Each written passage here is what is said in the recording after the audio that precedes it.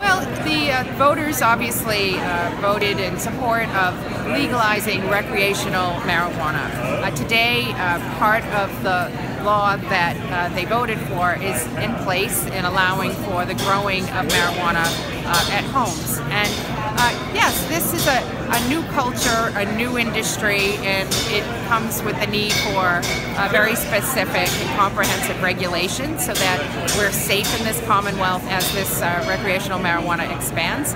Just yesterday, police chiefs across our Commonwealth received guidance around public safety initiatives that they can put in place in their city or town. It's a plant that is not in terms of being able to detect impairment.